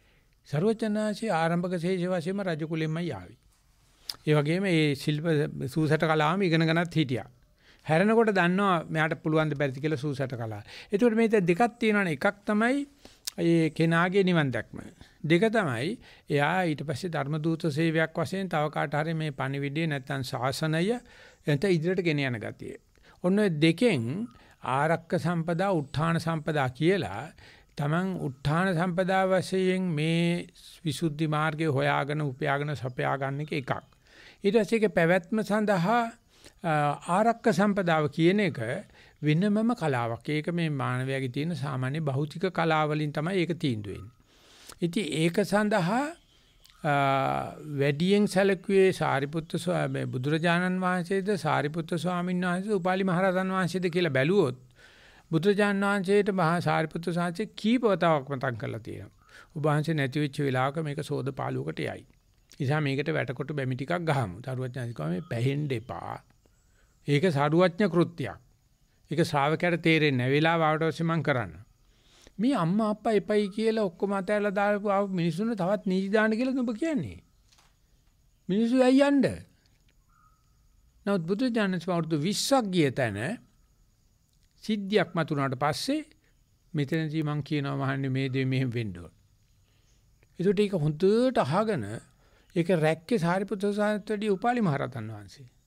උපාලි මහරහතන් වහන්සේ ශාක්‍ය වංශයේම ගන්තාම අඩු කුලයකෙක්. එතන කරන වෑමියෙක්. එයා තමයි මේ විනයට මුල් තැන දීලා වැඩ කටයුතු කරන්න ගියේ. හැබැයි ඉස්සල්ලාම බැනුම් ඇවේ සාරිපුත්‍ර ස්වාමීන් වහන්සේ. සාරිපුත්‍ර සාංශේ දුන්නේ විනයටත් වැඩිය ධර්මයට තමයි මුල් තැන දීලා කටයුතු කෙරුවේ. ඉතින් ඒව දිහා බලනකොට පේනවා මේ ශාසනයේ නැත්තම් නිවන් අවබෝධ කිරීම සඳහා පුද්ගලිකව කරන වැඩෙත් ඊට පස්සේ මේ පණිවිඩය ඉදිරියට ගෙන යන්න අවශ්‍ය කරන නායකත්ව පුහුණුව එහෙම නැත්තම් පුදුලීකරණය කරකින් තොරව කාටත් එකසේ සමසේ උදව් කරන්න පුළුවන් ගති ඒකේ බුදුහාමුදුරු තියාගෙන ඉඳලා තියෙනවා තමන්ගෙම රිසර්වේෂන් එකක් විදියට කාටවත් දීලා නැහැ. එන්නේ ඒ නායකත්වයේ තිබිලා නැහැ අනිකුත් කිසිම ආගමක නායකයෙකුට. ඒගොල්ලෝ ඒක ਸਰබලධාරී දෙයයන්ාංශයට තමයි දීලා තියෙන්නේ. ඒක දේව බලයක් කාටවත් විනිශ්චය කරන්න බෑ. ඒක දෙවියන් විසින් විනිශ්චිතයි. බුදුරජාණන් කියන්නේ නෑ. ඒක අනුපිළිවෙලින් කරගෙන යන්න පුළුවන් දෙයක්. නායකත්ව පුහුණුව අනුපිළිවෙලින් කරගෙන යන්න පුළුවන් දෙයක්. ඒක තමයි බුදුරජාණන් වහන්සේ මේ අනිකුත් තරු මණ්ඩල තියේදී චන්ද්‍රයටයි සූර්යයටයි උදව් කරන්නේ. ඒගොල්ලෝ දැනට මේ පාරේ ඒ ස්කිල් එක ඒ නායකත්ව පුහුණුව මොකද්ද ක්‍රමයකින් ඇති කරගෙන තියෙනවා. ඇති කරගන්න ක්‍රමේ සාධාරණ නැද්ද කියන එක නෙමෙයි වැඩි. ඒ නායකයාට සැලකීමෙන් පේනවා එමන්සේ එතෙන්ට එනකොට සෑහෙන ඉතින් කට්ට කාලන ඇවිල්ලා තියෙන්නේ. එයාට ගරු කිරීමක් කරනවා. ඒක නිසා සරුවචනන්සේ රජ්ජුරෝ කියන දෙයට අහුම්කම් දෙන්නේ කියලා කිව්වා. කියෙව්වේ නෑ රජ්ජුරෝ ඔක්කොම ධාර්මිකයි කියලා. ඉතින් පසු ආචාර්ය වංශයලා අපේ මතක් කරා බිම්බිසාර රජ්ජුරෝ විතරයි ඔකෙදී සඳහන් කරන්න පුළුවන් එකම රජ කෙනා. අනික් රජ්ජුරන්ගේ රාජකර්ම හරියන්නේ නෑ. පස්සේ අශෝක රජ්ජුරෝත් ඔතෙන්ද දැම්මා. මොකද මේගොල්ලෝ මේ ධර්මානුකූලව මොකද බිම්බිසාර රජුරන්ට කැත නැතු ඒ දෙය කියන්න පුළුවන් සෝවානුත්තමෙක් නිසා. අශෝක අධිරාජයන් වහන්සේ අශෝක අධිරාජ්‍යත් මේ ධම්මචංග සංගායනාව කරලා ආපු නිසා ධර්මාශෝක කෙරුවත්ත ඡණ්ඩාශෝක. ඉතින් වගේම ගැමණු කුමාරයාත් දුට්ඨගාමිනී වෙච්ච එක අපි දුටුගැමුණු මහරජුරවරුන්ට පත් කරගත්තා. අර දුෂ්ට භාවය අමතක කළා දාගත්තා. ඒ මොකද ඒ ශාසන කරපු සේවය නිසා. නමුත් මේවා වෙන්නේ මේවට මේ කීර්ති නාම එහෙම නැත්නම් ඒ කියන නම්බු නාම දෙන්නේ බැරුණාට පස්සේ තමයි ඒක තමයි සාමාන්‍ය ගිහි කටයුත්ත. ඉන්නකම් කෙරුවොත් මෙයා මොනව කරයිද විශ්වාස නැහැ. නම්බු ගාමේ දුන්නාට පස්සේ දැන් කරගෙන තියෙනවා. දැන් ආණ්ඩුවේ පේනවනේ. ඒක නිසා මරුණට පස්සේ නම්බු නාම දෙන එක තමයි සාමාන්‍ය කරන්නේ. දැන් සරුවච්චානාංශිකේ එහෙම නැහැ. සරුවච්චානාංශිනාර විනිවිද දැක්ම නිසා ඉන්දැද්දිම කියනවා මෙන්න මේ කටයුත්ත කරපන්. එයායිකෙන් ගා ගන්නවා නම් දෙන්නේ නැහැ. හැකියාවක් තියෙනවා කරනවා ගා ගන්නවා. ගා ගන්න කෙනාට දෙන්නේ නැහැ. ඉතින් ඒකට අමාරු වෙන්නේ. අන්න ඒ කුසලතාවය මේ ਸਰව සාධාරණ නැහැ. ඒක නිසා ඒකට කියන්නේ ආරක්ක සම්පදාව. උපයාගත්ත දේ ආරසා කර ගැනීම. ඉතින් ආරසා කරගන්න අමාරුයි. එයා ඒකට හේතු සම්පත්‍ය ඇතුව ඒ උපනිෂ්ඨේ සම්පත්‍ය ඇතුව ජීවත් වෙලා නැත්තම් ඒක අඳුනා ගන්න පුළුවන්. හැබැයි ඒක එක ආත්මකෙදී ඇති කළ දෙන්න බෑ. ඒකේ ගෙන ආපු උපනිෂ්ඨේ සම්පත්‍ය මේ නිවන් දැකීම ගැන නෙවෙයි මම මේ කතා කරන්නේ. බාහිර සාසනය ගැන කතා කරනකොට අභ්‍යන්තර සාසනය ගැන දක්ෂ වුණාට බාහිර සාසනය කටයුතු වලට අදක්ෂ වෙන්න පුළුවන්. හැබැයි ඒකේ බණක් තියෙනවා. ඒක මේ සම්පූර්ණ ගුඪ ධර්මයක් සම්පූර්ණ විනයක් නෙවෙයි. ඒකේ ධර්මයක් තියෙනවා. අන්නේ ධර්ම තේරුම් ගන්න නම් අපි මේ සිද්ධිය උනාට පස්සේ හරි කමන්නේ ඒක නැවත සලකා බලලා ඇයි සරුවචනාංශයේ මේ වගේ වෙලාවෙදි මෙහෙම කටයුතු කෙරුවේ කියලා අපි ඒ විග්‍රහ කර බැලීමකුත් අටුවාචාන් වහන්සේලා කරනවා. නමුත් ඒක අපිට හිතා ගන්න බෑ සරුවචනාංශගේ ඇත්තම අපිට මානසික தত্ত্বය ඇත්ත වශයෙන්ම අපිට තේරුම් ගන්න පුළුවන්ද කියලා. හැබැයි මේ ත්‍රිපිටකයේ තරම් ඒක තේරුම් ගැනීමට අවශ්‍ය අමුද්‍රව්‍ය වෙන කිසිම සුද්ධ ලියවිල්ලක නැහැ. ත්‍රිපිටකයේ හේතු කාරණු පෙන්ලා දීලා තියෙන මේක මෙහෙම වෙනවා මේක උඹට අල්ලන්න බෑ. මොකද හේතු උඹේ ආරම්භක ශේෂය හොඳ නැහැ. දෙක ආරම්භක ශේෂයේ වශයෙන් යම් කිසි කෙනෙකුට පිනක් තියෙනවා නම් එයා මේ සරල සතියට කැමති නැහැ. අන්න එහෙම පොඩි උටස්පටකුත් තියෙනවා. එයා දෙන්නේ මට සතිය ඕනේ නැහැ නේ මම දැන්නමත් පොරක් නේ මම දැන්නමත් පින් තියෙනවනේ මම දැන්නවත් අරග තියෙනවනේ මේක තියෙනවනේ කියලා born lucky already lucky මිනිස්සෙකුට මේ සරල දෙයක් තේරෙන්නේ නැහැ. කාට හරි එහෙම උප්පත්තියෙම පිනක් තිබිලා මේ සරල දෙයකට බුදුජානකසේ පෙන්නකොට උත්තමංගේ සලකනවා නම් ඒක පට ගන්නකොට සරුවචනාංශයට තේරෙනවා. මේ පුද්ගලයාටත් තේරෙනවා මම මේ බුදුන් කෙරේ තියෙන විශ්වාසය නිසා මයිලඟ කොච්චර උතුම් ගුණ තිබුණත් මේ පුංචි සරල දේ මේ සතිය එහෙම නැත්නම් මේ කිසිම බාහිර උපකාරකින් තොරව කරගන්න පුළුවන් දේ මම ඊට පස්සේ මගේ දක්ෂකම් වලට වැඩියෙන් තියලා සලකනවා. මොකද බුදුන් කෙරේ තියෙන සද්ධාව, ධර්මයේ කෙරේ තියෙන සද්ධාව, සංඝයා කෙරේ තියෙන සද්ධාව ඒක මහා උත්තරී මනුෂ්‍ය ධර්මයක්.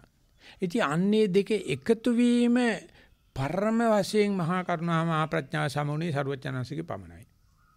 ඊට පස්සේ කාගේවත් ඒකේ හිම මට්ටමට එන්නේ නැහැ.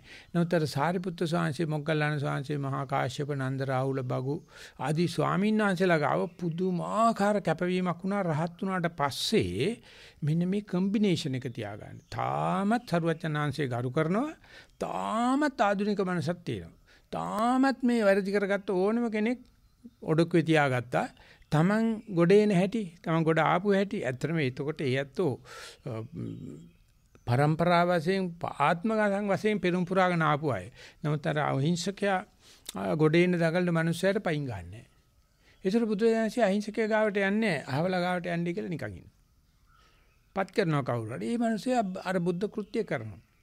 ඒ කිරීම කරන්නේ සම්පූර්ණ පුද්ගලිකත්වයෙන් තොරව. ඒක සාසනික හැඟීමක්. එහෙම නැත්නම් නෛර්යානික හැඟීමෙන් උත්තරීමංශ ධර්මිකෙන් කරනවා.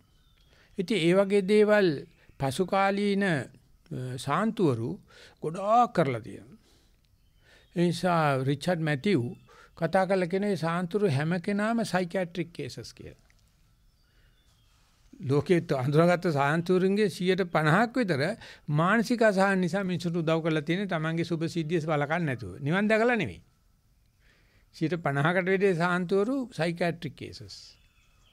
අදත් අපිට උදව් කරන්න එන හැම කෙනෙක්ම මට කියදයි 100%ක්ම සයිකියාට්‍රික් තමයි. කියලා කියනවා. ඉතින් එහෙම උදව් ගත්තේ නැතුව වගේ හිටපු මං ගැන අහනවා උඹ කොහොමද ගී කියත ඇති? ඇයි ගී කියත ඇති? දු ගී කිය කලකිරලාද කියලා නෑ මට කිසිම දෙයක් තිබුණේ නෑ ගී කිය කලකිරෙන්න. මට කිසිම දෙයක් තිබුණේ නෑ අභිනිෂ්ක්‍මණය කරන්න. කෙල්ලෙක් බූට් එකක් දීලා තිබුණෙත් නෑ. බිස්නස් සවුත් උනේත් නෑ. මට මේ හරක් මරලා හොරකම් කරලා පොලිසියෙන් එළෙව්වෙත් නෑ.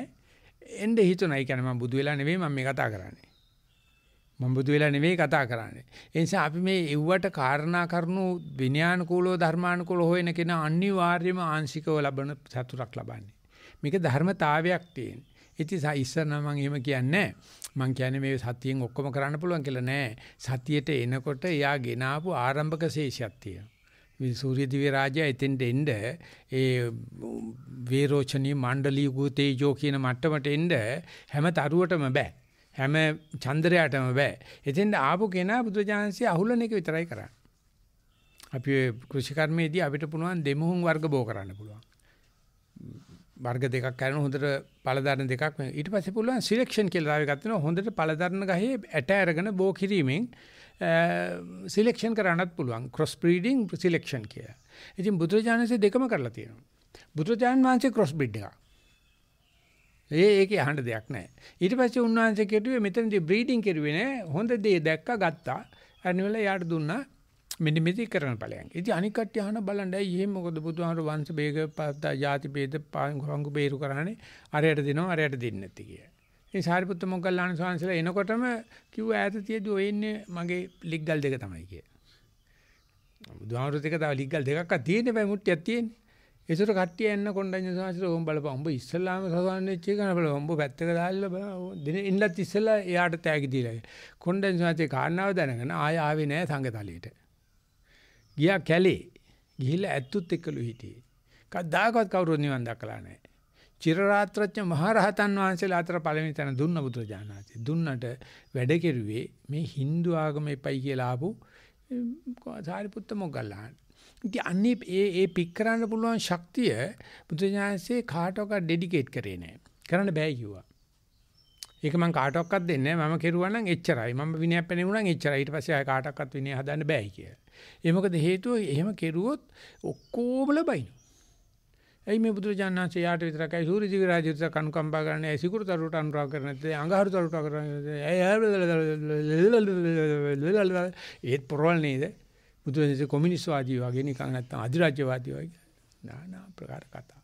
මේ දන්නේ නැති බයියෝ මේ ආන්තික දේවල් දැනගෙන ඒ සරුවච්ච වෙන්නයි ඒවට බුදුරජාණන්සේ උත්තර දෙන්න කියන කිව්ව කාටවත් මේ කරන්න බෑ. මේක සර්වඥ කෘත්‍යයක්.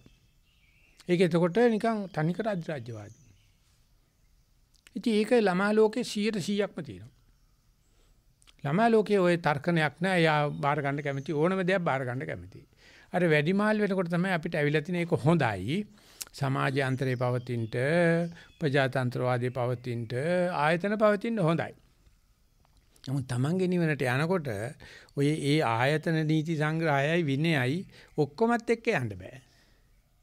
අවස්ථාව ආවනේ ඒ අවශ්‍ය කෙනාගේ කරේ පය තිබ්බ පැන්න. ඌ දන්නෙත් නැහැ පැනලා ඉලයි. ඔය ඉස්සර මේ භාවනා ශාලාව මෙහා පැත්තේ තියෙද්දි ඔය දැන් භාවනා ශාලාව එහා පැත්තෙන් බයින්න තැනක් තියෙන. ඒ වගේ තැනක් තියෙනවා මෙහා පැත්තෙන් පල්ලයට බයින්න. ඉතින් බෝධිකුත සාමතුරේ බොහොම slowly mindfully silently යනකොට රිලෙව් එක ඇවිල්ලා එහා දෙල් ගහෙන් ඇවිල්ලා බෝධිකුත සාමතුරේ තට්ටෙට පැන්න වාලෙට පැන්න. බෝධිකුත බලනකොට slowly mindfully silent නෑ රිලෙව් එක වාලේ උඩ. රිලෙවට කෙලින්ම බයින්න බෑ වාලෙට. හරියට එනකන් ඉඳලා ටක් ගාලා තට්ටෙට පැන්න ගියා. එච්චරයි. ඉතින් ඔළුවේ වැලි ටිකක් තියෙන නැති වල්ලෙල් ගහෙත් වල්ලි නැහනේ. ගහේ වැලි නැහනේ. බෝධිකුත බලනකොට ගිහිල්ලා. ඌ ආයේ මේ ස්තුති කෙරුවා මේ බෝධිකුත සාමණේර කෙනෙක් slowly mindfully silently ගියේ මොකක්වත් නැහැ. ඒ වගේ අපි ගියේ පාරක හුලඟක්වත් තියෙන්න බෑ. ඒකයි පාර කියන්නේ. ගියේ පාරේ කොහේ හරි ලකුණක් තිබ්බනම් කක්ක තමයි. අපි ආ පාරක මේ බුදුරජාණන්ගේ පාරේ ආකාශයේ පදන්නක් තියෙයි. නැවක් ගියාට පස්සේ මූදේ පාර හිටින්නේ නැහැ. ආහතේ පක්ෂියා ගියාට පස්සේ ආයේ පාරක් නැහැ. කවුරු හරි පාර ලකුණු තිබ්බනම් ගන්ධස්තරයි. පස්සේ සාසනය කිව්වේ බුද්ධාම කිව්වේ ලකුණු ටික එකතු කරගෙන. බුදුරජාණන් උත්සාහ කරේ කිසිම ලකුණක් නොතබ ගිය පාරක ලකුණක්වත් නැති වෙන්න. ඒකට ෂේන් කියන නවකතාව කියපු දවසේ මට පුදුම හිතුණා. මට මතක නෑ මොන වෝණ කෙනෙක් লীලා තියෙන්නේ. ඒ කියලා තියෙන මේ මිනිස්සේ ආව මෙච්චර සේවයක් කරා ගියා සලකුණක්වත් නැහැ. කිසිම දැනක මග ලකුණක් නැහැ. ඒක තමයි මේ නෛර්යානික ගති ස්වභාවය. අපි කරනවා අපි ඇත්තටම පණ දාලා කරනවා මුළු හදින්ම කරනවා. කිරුවට කිසිසේත්ම ඵල අපේක්ෂාවක් නැහැ. ඵල එනවා.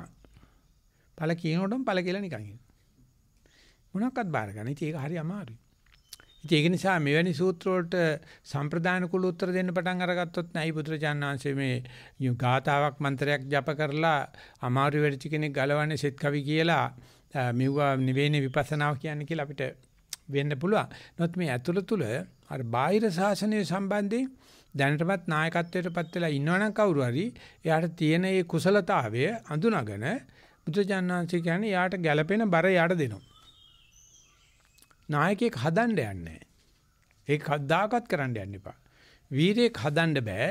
වීරයෙක් හැදෙනවා. වීරයන්ට වඳින එකට කවදාකවත් වීරයෙක් වෙන්නත් බෑ. එයාකට තියෙන මේ මනසට එන්නේ බැගෑ මානසිකත්වය.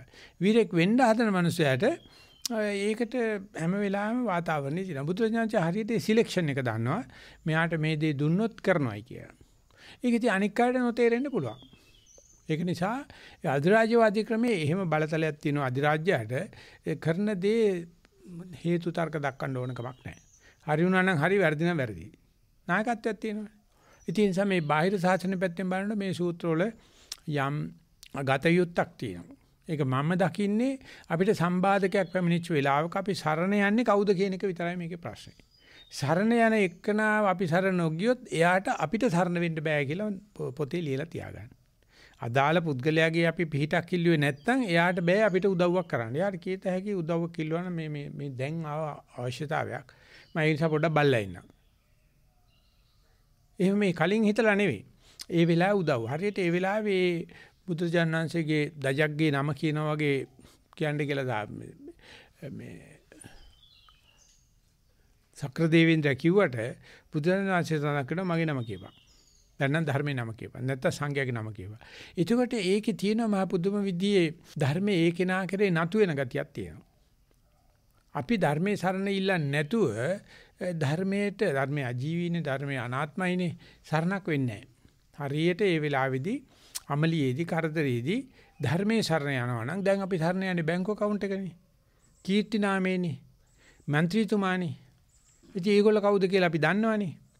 ඒ වෙනුවට අර බුදුරජාණන්සේගේ නම කියන්නේ යනවා කිව්වම පේන්න තියෙනවා නිකන් තමන්ගේ ආගම තමන්ගේ සිංහල බුද්ධහම අගය කරන්න හදන ගතියක් තියෙනවා. නමුත් මේ යන්න හදන්නේ මේ ඒකට නෙවෙයි තමන්ගේ සම්බාධකය අයින් කරගන්නනේ. ඒකත් මේ භෞතික සම්බාධක විතරක්ම නෙවෙයිනේ.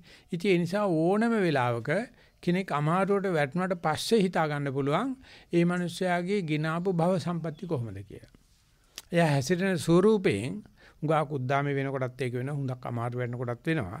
ඉතින් අද තියෙන වාතාවරණය ඒකට ඉතාමත්ම ලෝකේ උත්සන්න වෙලා තියෙනවා. ඉතාමත්ම සම්බාධ සහිතයි. ඒකට එක එකනා මොනවද ඉල්ලන්නේ කියලා බලන්නකෝ. එක එකනා උත්තරේ කොහෙද තියෙන්නේ කියලා හොයනවද කියලා බලන්නකෝ. කිසිම කෙනෙක් හිතන්නේ නැහැ වර්තමාන මොහොතේ උත්තරේ තියෙනවයි කියලා. කිසිම කෙනෙක් හිතන්නේ නැහැ මෙතන උත්තරේ තියෙනවයි කියලා. කිසිම කෙනෙක් හිතන්නේ නැහැ මම ළඟ උත්තරේ තියෙන්නේ කියලා. ඔක්කොමලා මේ පෙට්‍රෝල් ලාම පත්තු කරන බලා ඉන්නවනේ. තමන්ගේ ඉටිපන්දම් පත්තු කරන්නේ නැහනේ. ඉටිපන්දම් පත්තු කරන්න ඔය ව්‍යාපාරات එක්ක බෑනේ. ඉතින් එහෙව් එකේ මේ කරදරතියෙදිත් අපි වැඩමුළු පවත්වනවා. මේ කරදරතියෙදිත් අපි දිනචරියාව පවත්වනවා කිව්වම මම හිතන්නේ ඒක විශ්වකර්ම වැඩක්. ඒ නිසා මේ පුංචි වශයෙන් තමන්ගේ මට්ටමේ ක්ෂණ මාත්‍ර වශයෙන් මේ කරන කටයුත්ත පුංචි කරලා සලකන්න එපා. ඒකට තමයි බුදුචානන්සේ මේ ආදර්ශයක් තියලා තියෙන්නේ. ඒකට සූර්ය දිවි රාජයාටත් මම කියනවා ඇවිල්ලා මේ පොඩ්ඩක් බලපන් කියලා. බුදුහාමුදුරු උදව් කළා තියෙන මනුස්සයනේ. චන්ද්‍රසූර්ය රාජයාට කියනවා මේ දවස්වල සූර්ය පායනේ ටිකක් උතුරට බර වෙලා. හරි සරයි. අනික් කාලේට මම දකුණට බර වෙච්චාම සීතයි. දැන් ඒ ග්‍රීෂ්මීත්වනේ යන්නේ. පොර මේ කාලේ. ඉතින් ඒ නිසා ලෙඩ රෝග අරීමේ තියෙනවා. මේ දවස්වල හරියට මේ සූර්යාගේ ගිනි දැල් විහිදෙනවා. පෞගේ ටික විශාල ගිනි දැල් වගේක් ආවා. හිතා ගන්න බැරි තරම් ඒ පුංචි දෙයකින් ලෝකෙට එන බලපෑම හරියට වසංගත පැතිරෙනවා. ඉතින් ඒ වගේ ඉතින් අපි ප්‍රාර්ථනා කරමු සූර්ය දිවි රාජයත් ඔය තියෙන කචල් දාගන්න නැතුව බෙරලා ඉන්න. මොකද අතුරියා ඉන්න බව දැනගන්න. වත් ගිලිනවා වෙලාව. ඒ නිසා දැන් අපිත් කරන්නේ මේ බුදුහාමරන්ට අයිති කෘත්‍යයක්. ඒ නිසා අපි දෙගොල්ල MOU එකක් දාගෙන mutual understanding එකක් දාගෙන ඕම යන් ඊට එහයින් කරන දෙයක් නෑ. ආයේ බුදුහාමරෝ ඉන්නවත් දෙයන්නාන්සේ ආයි පැමිණෙනවා කියලා හිතන්න බෑ. දැන් ඔය ඇවිල්ලා තියෙන එකේ හොඳම කම්බිනේෂන් එක හොඳම සංකලනය ගන්න මේ ධර්ම දේශනාවත් හේතු වාසනා වේවා කියන ප්‍රාර්ථනාවෙන් ධර්ම දේශනාව නතර කරනවා. සියලු දෙනාටම තෙරුවන් සරණ වේවා කියලා ප්‍රාර්ථනා කරනවා.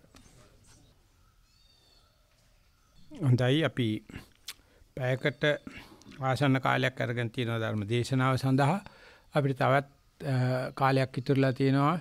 කැමැති නම් ධර්ම සාකච්ඡාවකට පෙළඹෙන්න. ඒ නිසා කාට හරි ධර්ම දේශනාව සම්බන්ධව හෝ එහෙම නැත්නම් මේ කමඨාන් සුද්ධ කිරීම සම්බන්ධව හෝ එහෙම නැත්නම් වෙන යෝජනා චෝදනා වශයෙන් හෝ සාකච්ඡාවක නාමයකින් කැමැති වෙන්න සම්බන්ධ වෙන්න කැමැති නම් මම ගෞරවයෙන් ආරාධනා කරනවා. අවසරයි ස්වාමීන් වහන්සේ මේ පැත්තෙන් ප්‍රශ්න කීපයක් ලැබිලා තියෙනවා අවස්ථාව ලැබෙන විදිහට ඉදිරිපත් කරන්න අවසර ඉල්ලා සිටිනවා. හොඳයි පටන් අරගන්න. එහෙමයි ස්වාමීන් වහන්සේ පළවෙනි ප්‍රශ්නය අවසරයි ගෞරවනීය ස්වාමීන් වහන්සේ වසර දෙකකට වඩා වැඩි කාලයක සිට සතිමත් බව පුහුණු කරමි. අද දින කාර්යාලයට පිටත් වීමට එක මිතුරෙකු සූදානම් වී පැමිණෙන තුරු මිනිත්තු 15ක් පමණ නේවාසිකාගාරයේ යටමහලේ පුටුවක් මත පහසුව ඉඳ දෙයස් වසාගෙන දැනීම් ඇසීම් හා සිතුවිලි නිරීක්ෂණය කළෙමි. මූලිකව හිඳින ඉරියව්වද උදරයේ මාංශ පේශිවල තදවීම සහ ඉහිල්වීම නිරීක්ෂණය කළ අතර විදුලි පංකාවේ සුලන්ධාරාව සිරුරේ වැදීම අනික් මිතුරා ශාලයේ සිට නරඹන රූපවාහිනී ශබ්දය ඉටි ගමන් කඩා වැටුණු වැස්සක ශබ්දය ආදී වශයෙන් එවෙලේම සිදුවන ක්‍රියාවලියන්ගේ නිරීක්ෂණය යන්නද යම් යම් සිතුවිලි අතරේ අවධානයේ වරින් වර මාරු වීම නිරීක්ෂණය කළ අතර බලාපොරොත්තුවෙන් සිටි මිතුරා උඩුමහලේ සිට ඔහුගේ කාමරයේ දොර අරින ශබ්දය ඇසුණු බවත් පසුව ඇස්තර පිටත් වීම සඳහා පුටුවෙන් නැගිටීම සිදුවන බවත් නිරීක්ෂණය කළෙමි. නමස්කාරයේ වේවා. වාර්තාව එපමණයි ස්වාමින් වහන්සේ. හොඳයි ඉතින් හැම වෙලාවෙම ඒ වගේ බලාපොරොත්තු වෙන අවස්ථාවක් කියන තමයි අප්‍රමාද කියන එකේ බලාපොරොත්තු අදහස. හැම වෙලාවෙම එළඹ සිටි සීයේ ඉන්න ඕනේ. සූදානම් ශරීරය කියලා මේකට කියන්නේ. මගේ පැත්තේ ලෑස්ති මම පුටුවකට වෙලා ඉන්න ඕන කෙනෙක් ආපුවම දන්නවා මේ මං විදිහෙන් පමා වෙන්න ඕනේ නැහැ. මම සමාජයට ගමන සංවිධානය කරපු එක්කනා වෙන්න පුළුවන් නැත්නම් ගමනට පස්සේ හිට වෙච්ච එක්කනා වෙන්න පුළුවන්. මේකට කියනවා සූදානම් ශරීරය කියලා. මේක ඇත්තෙම නැහැ. මොකද යා කොහොමද විනාඩි 15 පමා වෙනවනේ. ඒ නිසා මම ඒ වෙලාව පොඩ්ඩක් ඉඳලා ඒකක් බීලා එන එක හොඳයි කියලා. ඉතින් මේ ළඟදී මෙහි අපේ උසාවියේ තියෙන නඩුවේදී නඩුව ඇහෙනවා. 11:45ට උසාවියේ යවුවා. නඩුකාරට හොඳටම තද වෙලා 12ට අරිනවා අයියෝ. විනාඩි 15යි. ඉතින් අපේ හේමන්ත මහත්තයයි ලෝයයි ඔක්කොම තේරෙන්න කියලා කොහොමදත් නඩුකාර එන්නේ නැහැ නේ විනාඩි 15කට. කියලා විනාඩි 3ක් බබා වුණා. යන ටිකට වරින්තු කැඳවලා. එතකොට අපේ ලෝයත් හිටිය අනිත් එක්කනා. කියලා තිබුණා මේක නෑ මං කිව්වනේ 12ට එන්න කියලා දැන් 12:03යි වෙලාව. නඩුකාරය ඒක කියනකොට අපේ කට්ටිය උසාවියට ගියා. අපි සාමාන්‍යයෙන් හිතනවානේ ඉතින් උසාවි කියලා කියන්නේ පමා වෙන දෙයක්. නඩුකාරය ඉන්නේ දවසේ ඉතින් ආය හැන්දෑවේ 5 වෙනකන් තේ විවේකයක්වත් නැහැ නේ. 11:45ට නඩුව නතර කරා 12ට පටන් ගත්තා. ඒ ටික අතරතුර විනාඩි 3 පමා වෙනකොට වරින් තුනිකුත් කරා. මොකද ඊට ඉස්සෙල්ලා ලෝයේ නඩුකාරයට පොඩ්ඩක් හිතරෙ දෙන්න මොනද කියලා. ඔන්න ණයා පෙනේ පුම්බන වෙලාව. ඉතින් ඒ වෙලාවේදී අපිට චරිචුරු ගාලා වැඩක් නැහැ නේ. අසාධාරණ වෙන්න පුළුවන්. උසාවියේ තියෙන නඩුකාරය කියන දේ. ඒ නිසා මයිත් එක්ක යනකොට කවුරු හරි පමයි නම් මං කිසිසේත්ම බැලිලක් නැහැ වාහනේ ගත්ත ගියා. මොකද මගේ ගමනේ මට වැදගත් වෙන්නේ අනික් කට්ටියේ ටයර් 4 උනත් එකයි මට ඩිකියාවත් එකයි මට එනවනම් වරෙලා. මං ඉන්නේ මට ඉන්න බෑ නැත්නම් මං පයින් යනවා. මොකද මේගොල්ලන්ට දන්නේ නැහැ මෙච්චර මේ වගේ කාර්යභාරය සංවිධානය කරන යනකොට ඔය එක එකනාගේ අවශ්‍යතාවයන් බල බල ඉන්න බෑ. ඇත්තටම මම දන්නවා මානසික අවශ්‍යතාවයන් තමයි. නමුත් ඒකයි සූදානම් ශරීරය කියන්නේ. සූදානම් ශරීරය තියෙන. ඉතින් මටත් අමතක වෙන වෙලාවල් එනවා. ඒ අමතක වෙච්ච වෙලාවේ මම කිසිසේත්ම මට තරහක් යන්නේ නැහැ. හරි අඩු ගන්න. ඌ කාලයට සලකලා තියෙන සභා ගෞරවය තියලා තියෙනවානේ. ඉතින් අරිදම් සාංශේ කියනකොට කියන උන්වහන්සේට සමාජයට අන්තිම වෙලාවේ මේ තිවුර ඇඳලා පස්සේ දායක කැවිලි කියනවා අනේ ස්වාමීන් වහන්සේ වන්දනා කරන්න පොඩ්ඩක් ඉන්නේ කියලා. එයා ඉවරනකොට අනිත් එක කියනවා යා වැන්දේ මටත් වඳින්න ඕනේ. මේ දෙන්න එකවරේ වැඳපන්කෝ. වඳින්නේ නැහැ. අරයා වැන්දට පස්සේ ගියාට පස්සේ අනිත් එක කරනවා. එයා ගියාට පස්සේ ඔන්න බබා වන්දනා කරනවා. ඊට පස්සේ හෙල්මට් එකට වඳින්න කියනවා. ඊට පස්සේ බයිසිකලෙට වඳින්න කියනවා. ස්වාමීන් වහන්සේ අනකොට පින්න පාදයට පමයි. ඒක අදිෂ්ඨාන කෙරුවොත් ඊට දවස් 5ක් විතර යනකම් කලින්ම එනවලු විනාඩි 5කට කලින්. අර Tamante ඒකට මේ පණිවිඩයක් ඇති කරගන්න. එහෙම නැතුව කරන්න බෑ. කාටවත් තේරෙන්නේ නැහැ මේ පෝස්ට්පෝන් කරන එක හරි ලේසි. මන්ට පස්සේ එන්නම් කියලා අනුකම්පාව ඉල්ලන එක ලේසි. ඒක නෙමෙයි වැදගත් දේ. ඉතින් අන්නේ වගේ පොරොත්තු බලාපොරොත්තුව එහෙම නැත්නම් සූදානම් ශරීරය අප්‍රමයි ඉච්චරමයි බුද්ධ ශාසනය කියන්නේ වෙන මොකක්වත් නෙවෙයි. ඔන් ටෝස්. හැම වෙලාවෙම ඉන්න ඕනේ හම්බේ විදිනවා වගේ මම චූ කරලා ඉන්නම් කක්ක කරලා ඉන්නම් මේකප් එකක් දාගෙන ඉන්න ඌව බෑ. මේක දේවකාරියකට වැඩි ලොකුයි. මේක රාජකාරියට වැඩි ලොකුයි. කරනවනේ කරපන් බැන්නම් බෑ. ඉතින් ඒ වෙලාවේදී ඒ අවශ්‍යතාවය නොලැබුණා නම් වෙන තැනකට ගියාට පස්සේ වටිනාකමක් නැහැ ඒ වස්තුවේ. ඒකේ අවස්තික වටිනාකමක් තියෙනවා. මේ සමාජලාට ඒ වගේ ඔය 11 40 50 වෙනකොට දානේ සූදානම් කරන්නේ. මිනිස්සු ඒ වෙලාවේ ගිහිල්ලා ලිපපත්තු කරන උණු වතුර හදන්න. දැන් පාත්‍රය හොදාගෙන එන්න අල්ලපු ගමට යනවා. එනකොට විනාඩි 10 ගිහිල්ලා.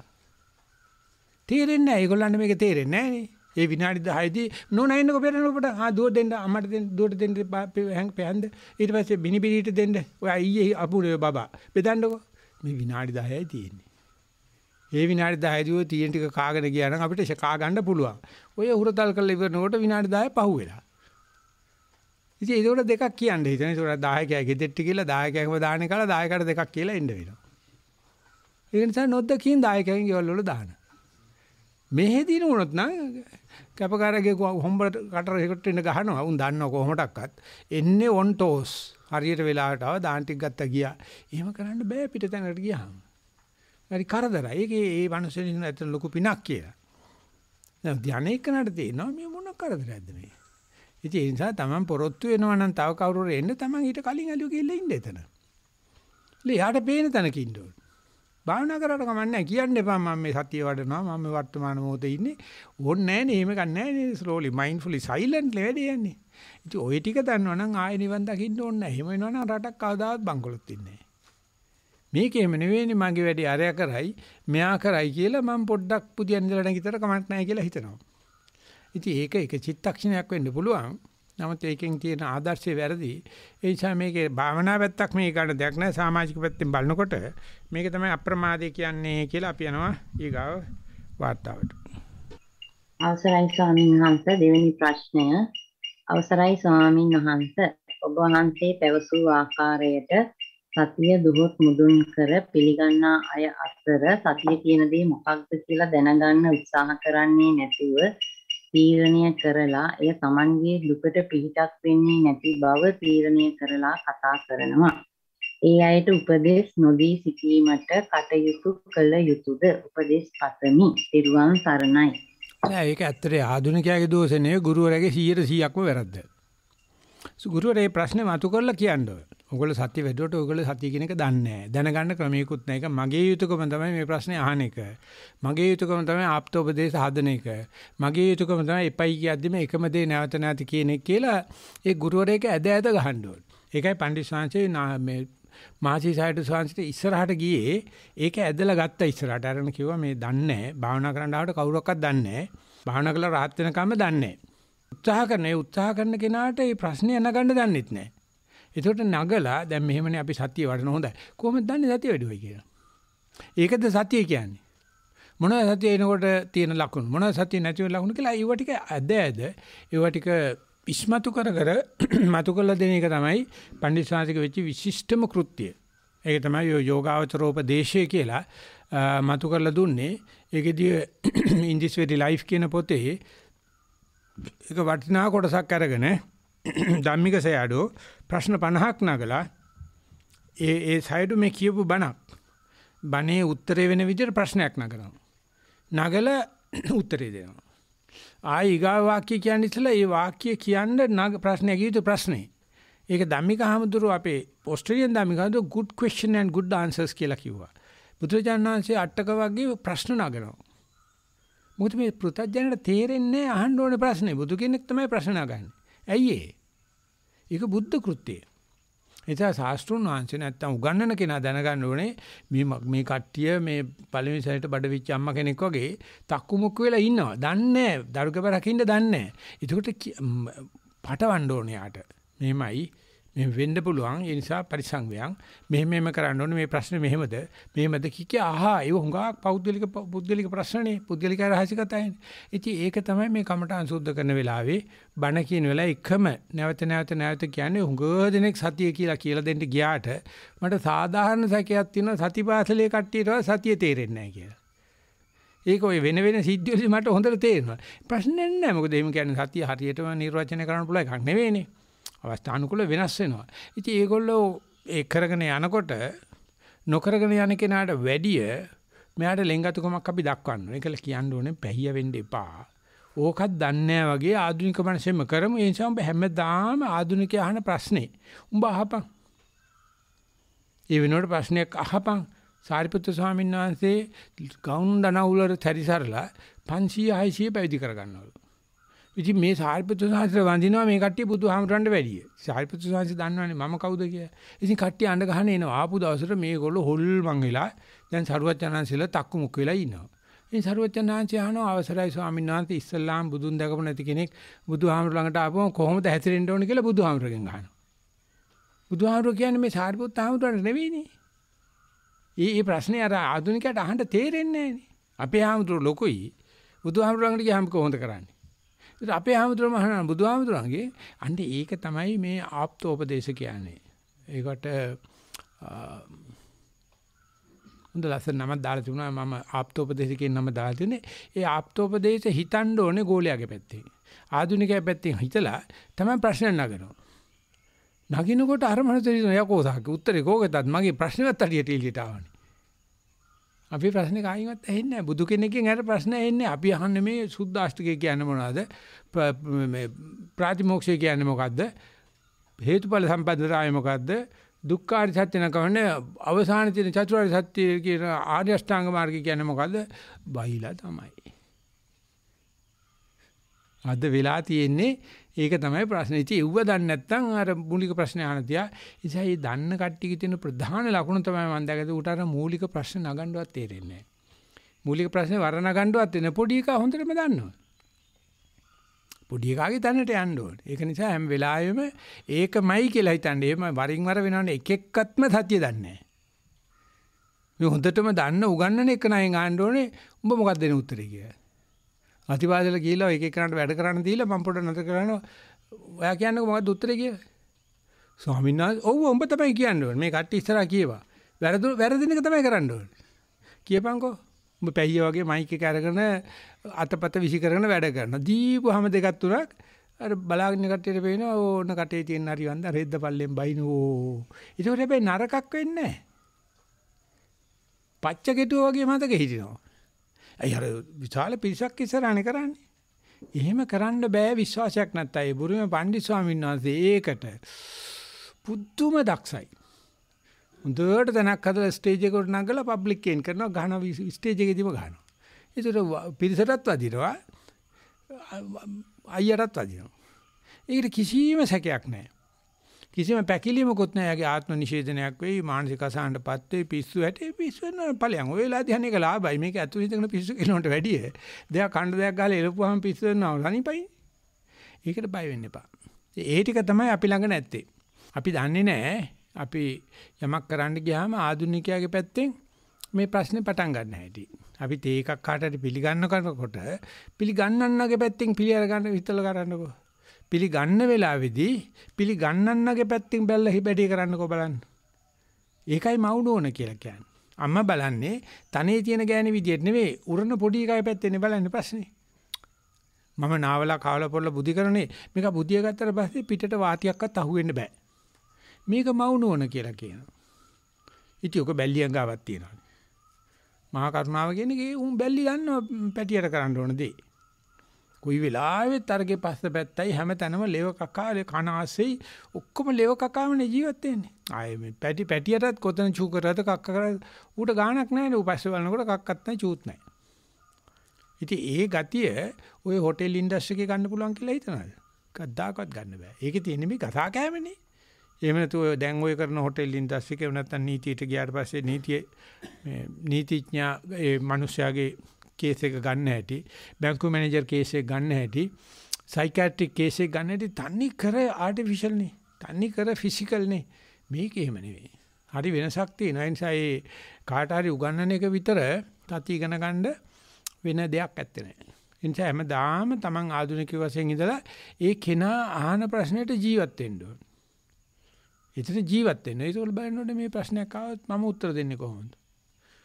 ඉතින් ජෝබ් වික්‍රමෙන් ඇහුවට පස්සේ කොහොමද තාත්වික රංගපාන කියලා මම මැනුස්ක්‍රිප්ට් එක බලලා ඒක නා බවටපත් වෙනවා. එච්චරයි ආයේ මේ වෙන මම නළුවෙක් වෙනවා කියන එක නෙවෙයි. එච්චරයි. මිනිට හම්බෙන්නෙත් මිනිහා ගන්නෙත් ඒ ගැමි චරිත ඒ ලේසි කරගෙන යන්න.